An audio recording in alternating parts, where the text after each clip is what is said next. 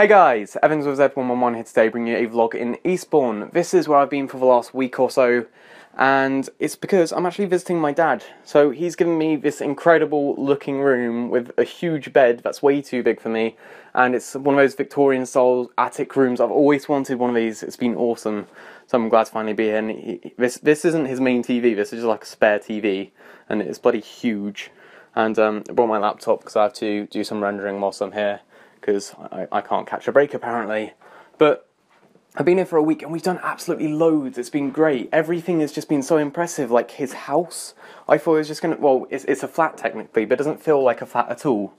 This room is just like the ominous storage room. He plans to turn it into a gym at some point. It'll sort of be a gym storage combination. And the thing, it's like, this isn't a full-scale door, believe me, like that's the size of my hand compared to it. It just leads to nowhere. It's the creepiest thing. There's a huge draft through there too, which I never realised before. But this room, I hate. It scares me a lot, and there's not too much going on here, so I'll take you downstairs.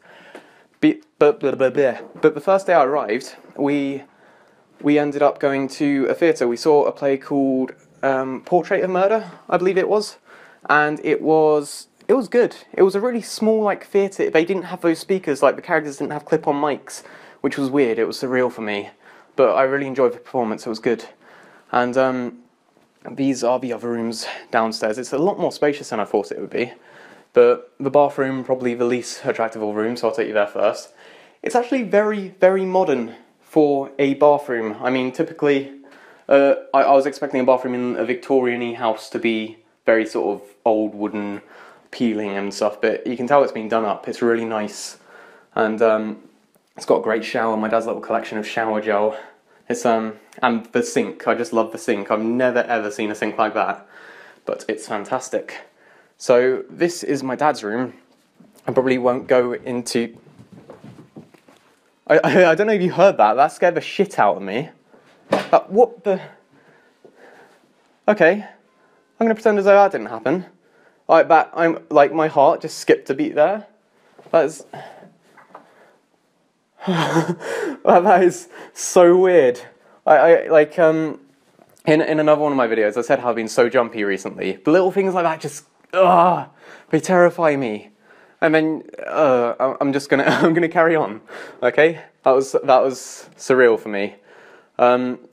This is the living room. It looks awesome. It's really spacious. It's got a fireplace with sofas, and my dad's TV there. He doesn't have a stand for it. He's got his PS4. My dad has a better gaming system than me. What does that say? And this is his garden, or like it's a private garden for all the people who own flats here. And you can see a bit of Eastbourne out there, which is pretty cool. But after seeing Portrait of Murder on the first day, the second day I went to his offices, saw people he worked with. He works on the council, which is really cool. He has a lot of responsibility basically, and that's how he took us to the theatre, because he doesn't run them, but he funds them, and he manages them a lot. He manages the people who manage the theatres. So free tickets galore. We got to see The Sound of Music too, which was great. It's a really good musical. I really enjoy it, and the production of that one was fantastic. And we've done other fun things like been to art exhibitions and all those sorts of things. The art exhibition, David Dimbleby was there, the person from Question Time on BBC, and he was there doing a speech because he was one of the trustees who funds it. So that was really cool. And other than that, we've gone on an open top bus tour, which gives us a tour of like Beach Head or Beachy Head, which is it's like this huge cliff overseeing Eastbourne. It's fantastic. And yeah, swimming. There was a fair. There was like an extreme skating sports festival. There was live music. Eastbourne is just fantastic. And I need to be careful what I say, because my dad will probably end up watching this, knowing my luck. So hi Dad, if you are watching this. I told him that I had a filming project to do when he went out for work on the last day, and he probably has no idea it's a vlog. So sorry about that. Sorry for just showing off your flat without your permission. But yeah, Eastbourne's been great, and that's why there was no vlog last week, because I have been here. And it's been great. How the hell do you zoom on this thing? I got it. And the best thing about this kitchen is you don't need a clock, because you have a clock tower in the distance, which this really annoys me. it chimes before every hour, like it chimes 2 or 3 minutes before the quarter or half or whatever it is. But yeah, it's been fantastic whilst I'm here. I'm really happy. It's been good because I've been stuck in Merthyr for a while. It's kind of been a, I've needed a vacation, I think, and this has been really nice. I've really enjoyed it. So I hope you've enjoyed the vlog. I just wanted to show you what I've been doing and show you around my dad's place because it's really, really cool. I like it. It's been nice to spend time with him because I haven't spent much time with him at all over the last few years.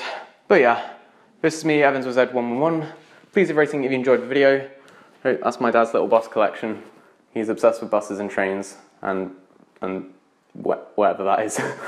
But yeah, this is me, Evans with Z111. This is me out. Peace.